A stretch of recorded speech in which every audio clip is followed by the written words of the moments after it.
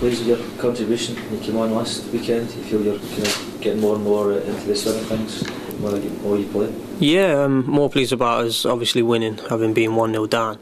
I thought watching the game, for me it seemed a bit slow. They seemed a bit slow, you know, getting around the park.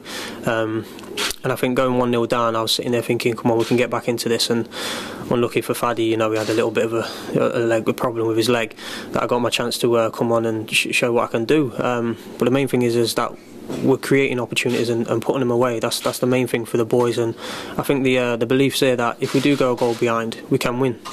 What does it mean to you to get to play at Celtic Park?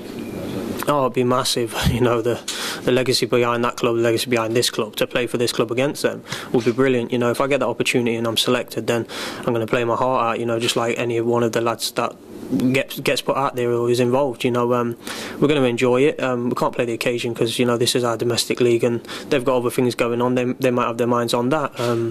But all we're looking for is the 3 points. You know, you look at the league table and we're not far apart. So if we can close that gap even more, it'd be brilliant.